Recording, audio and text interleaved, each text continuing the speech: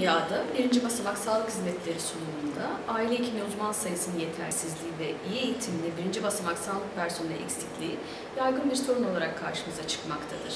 Türkiye'de de sağlıkta dönüşüm programı ile birlikte Sağlık Bakanlığı pratisyen hekimlerin aile hekimi olarak çalışmalarını öngörmüştür ve kısa süreli eğitimlerle sertifikasyon yoluna gidilmiştir. Bu çalışmadaki amacımız Tıp Fakültesi öğrencilerinin bu konudaki bakış açılarını araştırmak ve bir kariyer seçeneği olarak aile hekimliği uzmanlığını tercih edip etmemelerindeki etkenleri ortaya koymaktadır. Bu çerçevede İstanbul'da 2 tıp fakültesi seçilmiştir. Birisi Vakıf Üniversitesi, diğeri de Devlet Üniversitesi olarak Marmara ve Yeditepe Üniversitesi son sınıf öğrencilerinden 48 öğrenciyle odak grup görüşmesi yapılmıştır. Her odak görüşmesi 6 ila 9 kişidir ve görüşmeler yaklaşık olarak 45 dakika 1 saat sürmüştür.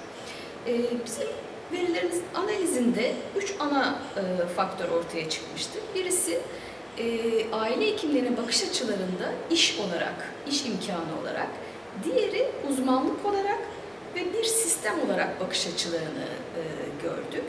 İş olarak bahsedilen ana konular, iş doyumu, prestij ve yeterli gelirdi. Yeterli gelirde de öğrencilerin bir kaygısı vardı. Gelecekte nasıl olacağı, gelirin düşüp düşmeyeceği konusunda kaygıları vardı.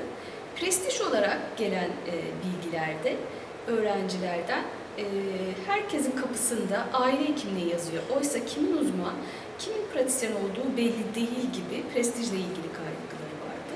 İş doyumunda ise iş tanımlarının olmamasından yakınmışlardı.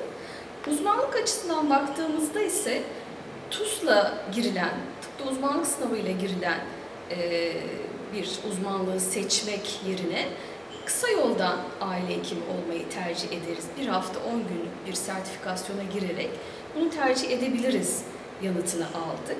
Kısa süreli eğitimler öğrencileri rahatsız etmekte ve aile hekimliğini bir uzmanlık dalı olarak görmemelerine yol açmaktaydı. Sistem olarak baktığımızda da aile hekimliğini bir sistem olarak kavrayan öğrenciler vardı ve sevk zincirinin olmaması da yine bu sistem içinde negatif olarak belirtilmişti.